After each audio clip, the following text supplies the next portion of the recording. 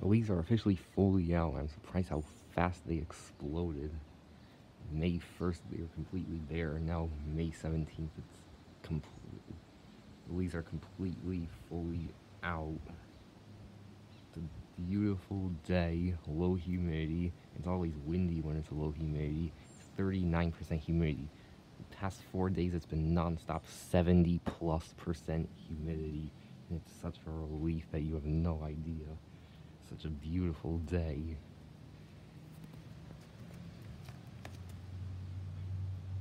I don't know why it says 76 degrees in the shade, because it's 72 degrees, but it feels really nice because it's only 39% humidity.